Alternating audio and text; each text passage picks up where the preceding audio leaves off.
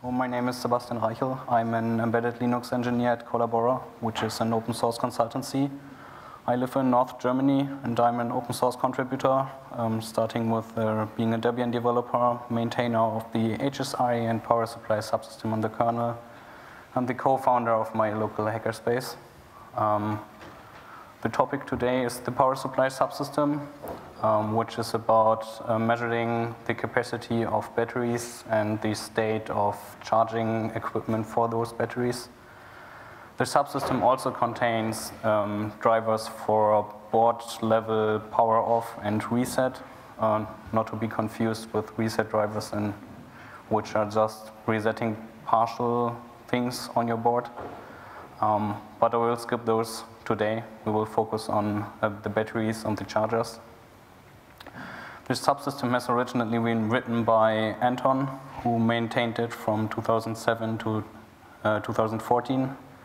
Then he didn't have enough time anymore, so Dimitri took over, but he was missing after one kernel release. And when I tried to submit a new driver, there was no maintainer, so I took over maintainership. You may have seen it before. There's sysclass power supply on your notebook where you can see the status of your system. This is what is being used to see the nice status in the graphical application from GNOME and KDE. It basically exposes a lot of information from the batteries and the chargers so that your system knows when it runs out of juice.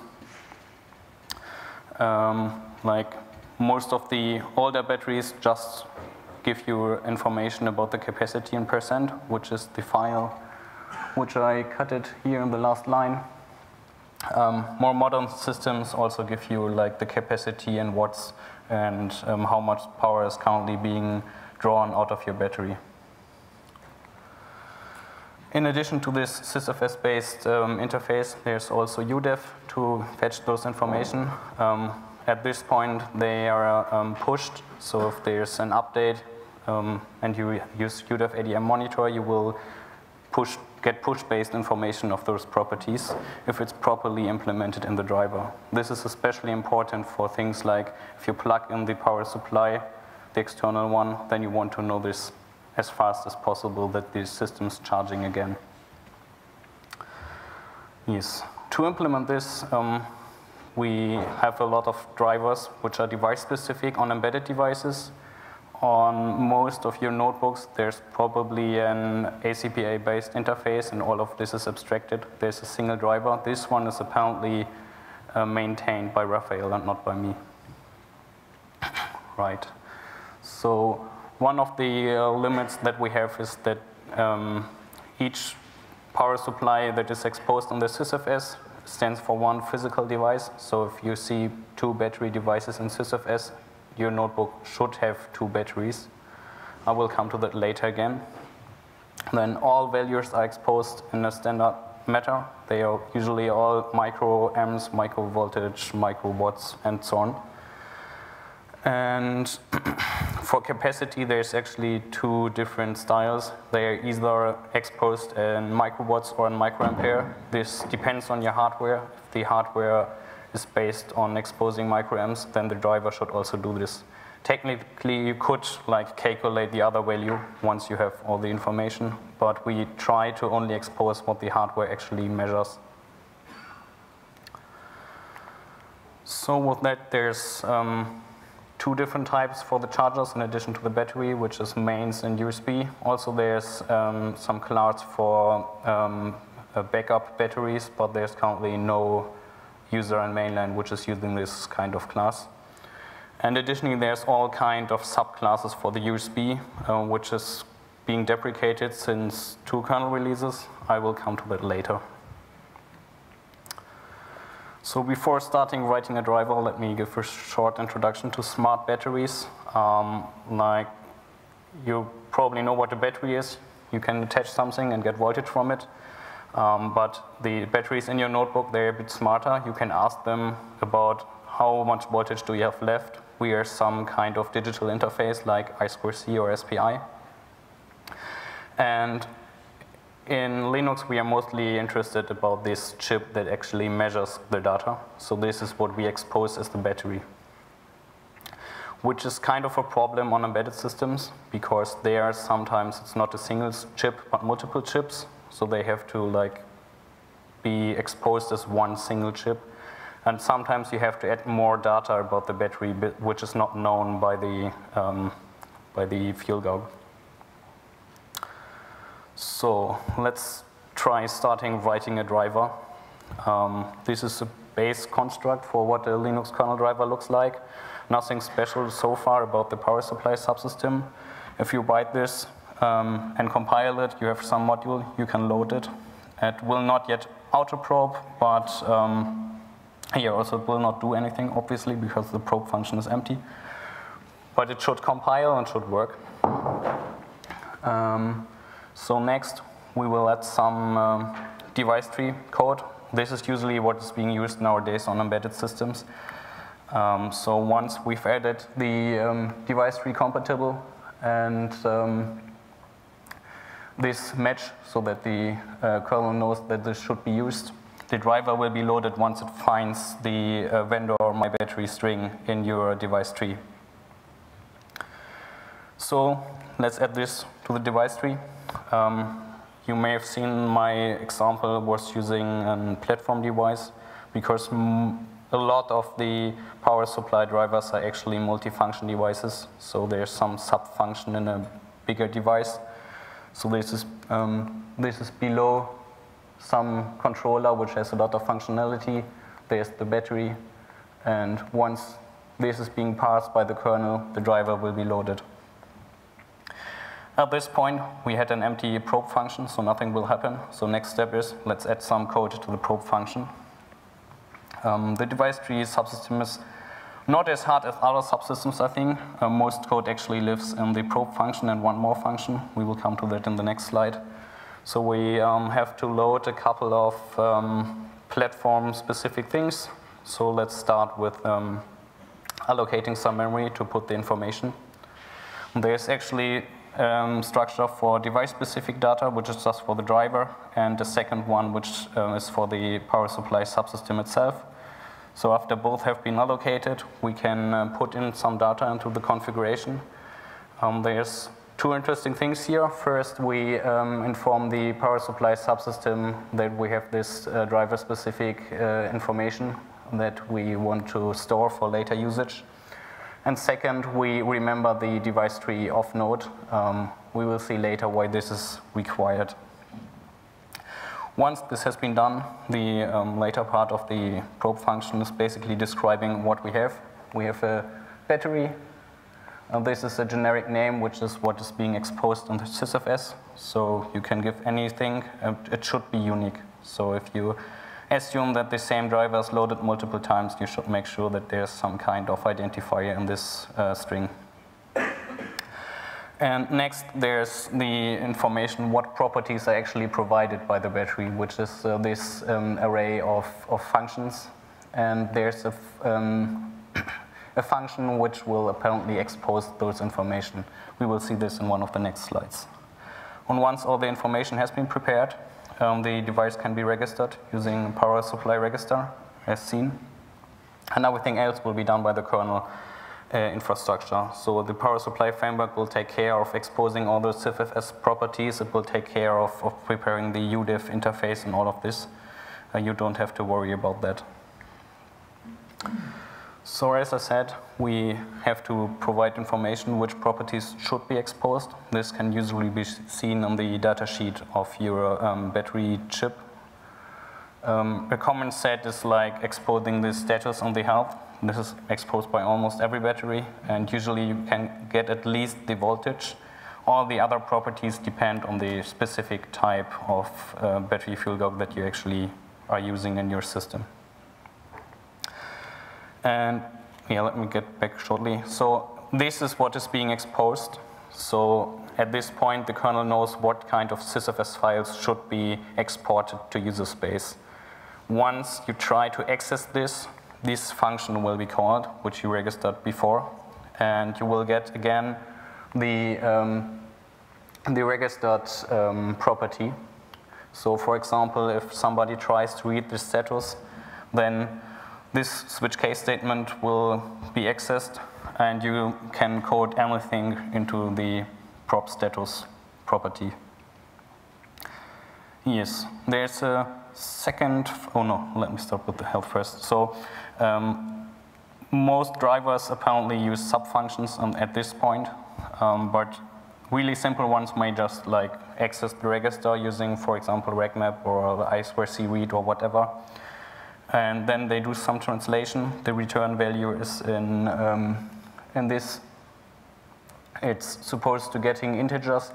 There's a different kind of output, like some properties expose strings, but most of them expect integers nowadays. So as you can see, it might be a bit of complicated for health because you have to translate to the properties being used by the kernel. But for other properties, like for example voltage, it may be really simple. Like just get the value from the register and expose it to user space. The only thing that you should make sure is that you're using the right scale, because a lot of chips expose millivoltage, and the kernel interface exposes microvoltage all the time. So if you're using some kind of high-level user space interface, it expects to see microvoltage, and the scaling will be completely wrong if you expose something else. Right, in addition to the readable properties, there's also some properties that may be written to. So there's a second function available to set properties, which basically works exactly the same way as the readable properties. There's, again, some function where you get the property that is being written to, and you can implement your code and do something with these values.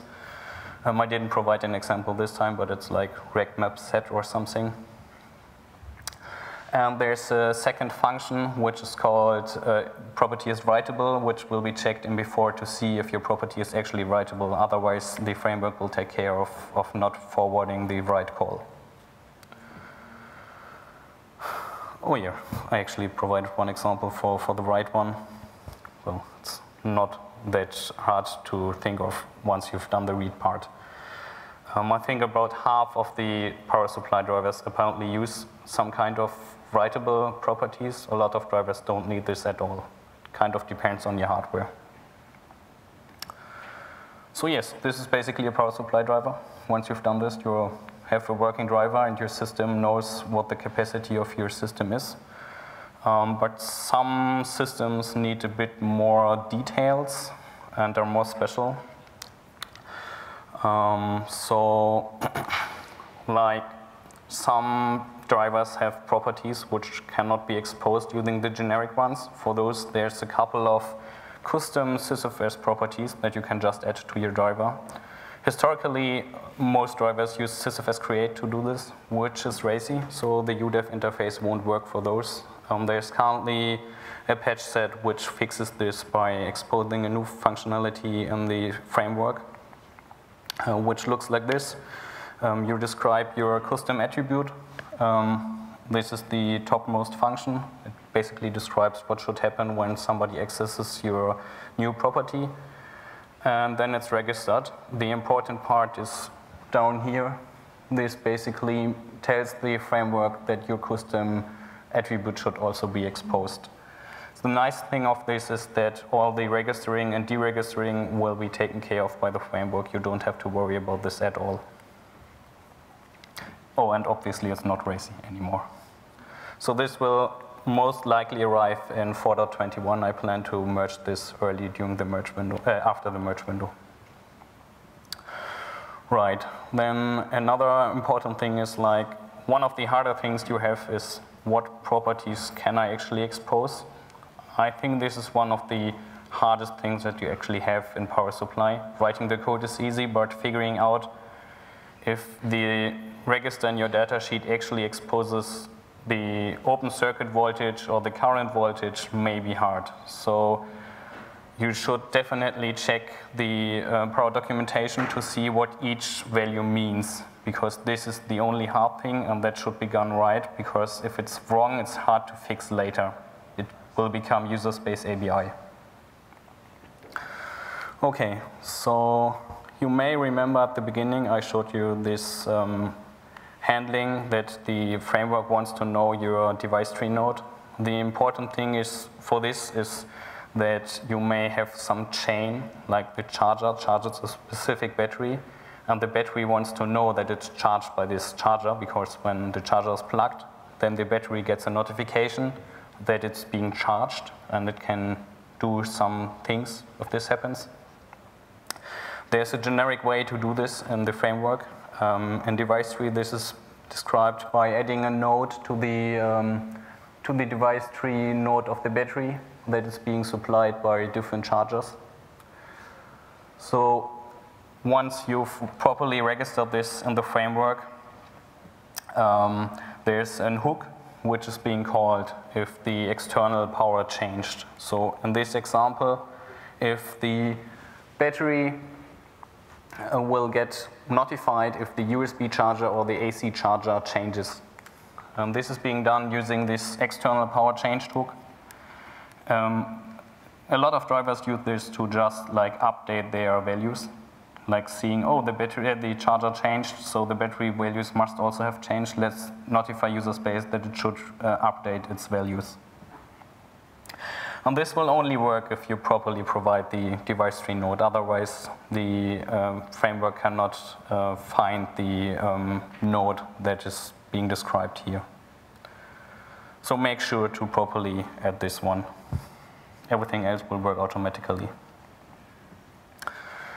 Then there's a couple of fuel gauges which do not know everything about the battery, like it's missing information, how big is the maximum capacity, what's the maximum charge current, all kind of information which is static and which describes the actual battery cells. So 2 or 3 kernel releases ago, we added a new function which just describes the cells, all the static information. It was written by Liam Beck for the Texas Instruments driver, if I remember correctly. It's nowadays used by multiple drivers.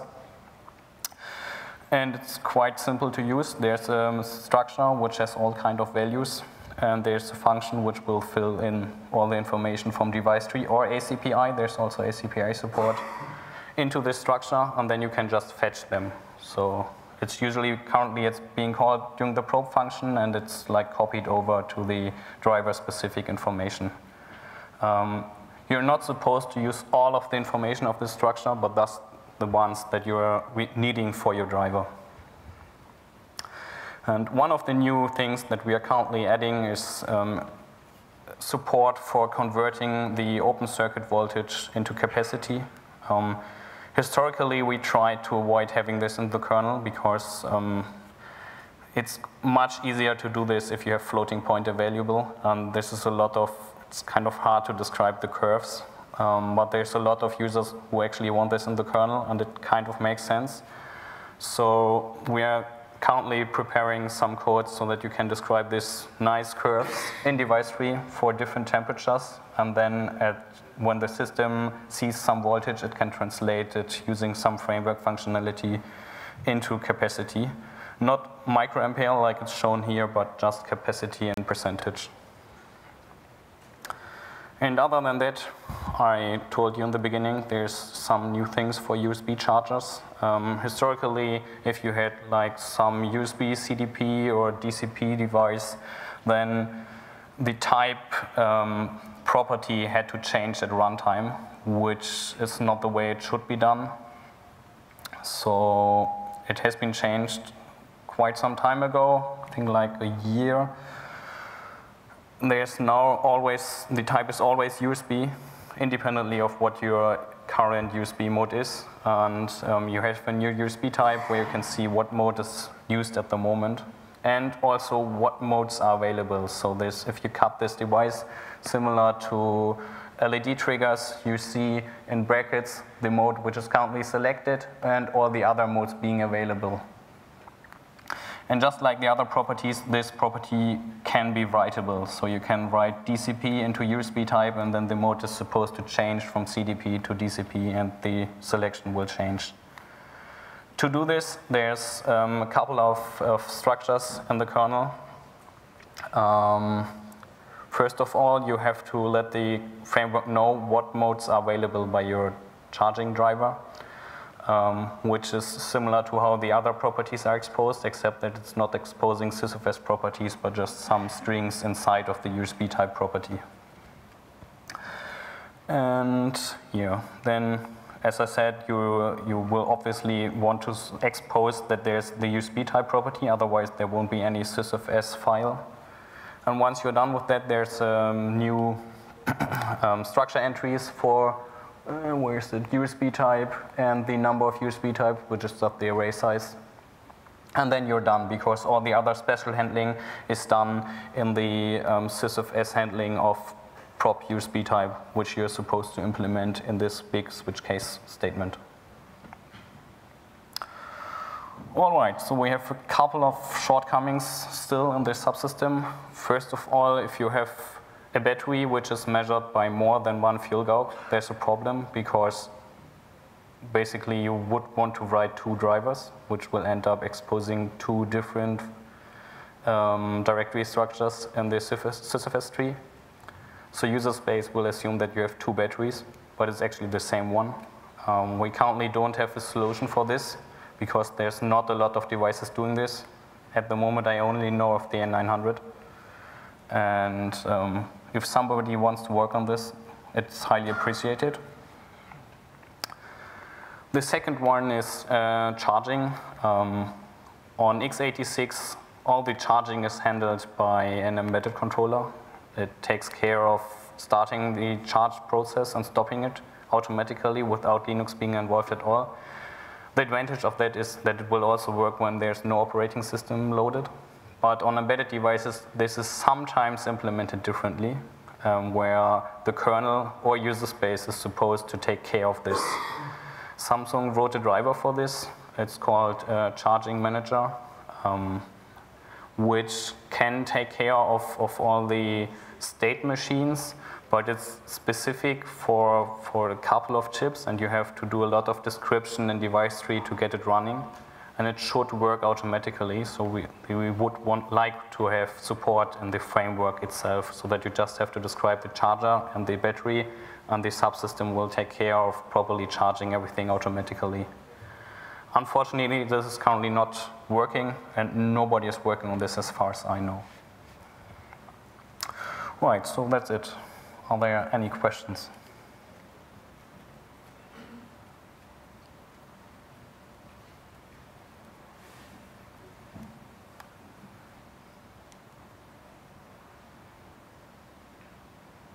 Doesn't, yeah, come to the mic. Yes.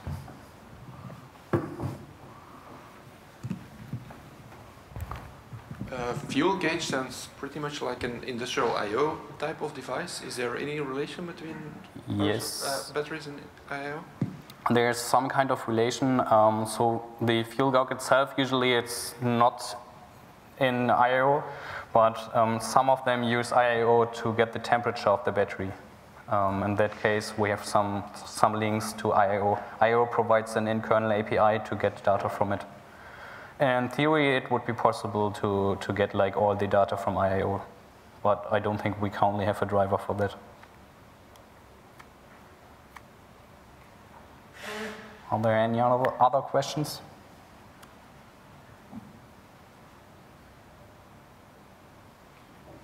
Yes.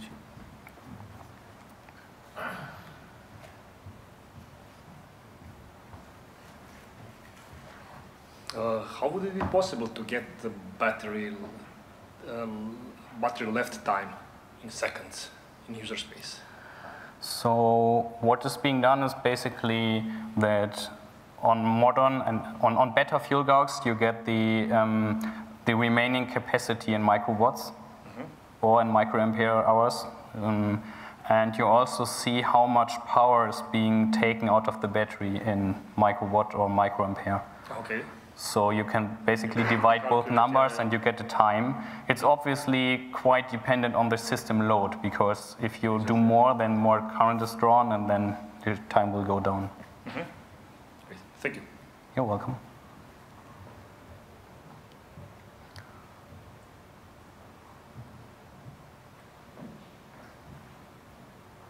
Okay, looks like this is all of the questions.